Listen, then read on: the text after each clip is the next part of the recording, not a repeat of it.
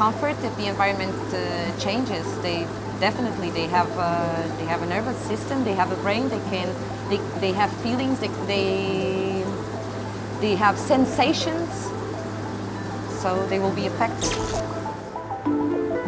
When the organisms are under climate change, seawater temperature increase or pH decrease, the organisms tend to be affected in terms of their metabolism. Their enzymatic machinery somehow gets impaired, and so they are affected by climate change physiologically.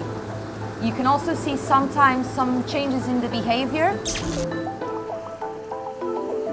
You can see that they predate at a faster rate. They are more hungry. They have their metabolism very high, so they need a higher input of energy. If the climate keeps changing, it depends on the species. While some species will adapt through the passing of generations, genetically, or even migrate to different areas of the planet, others may have, which are unable to migrate or do not develop genetic transformations. They might be compromised in terms of survival.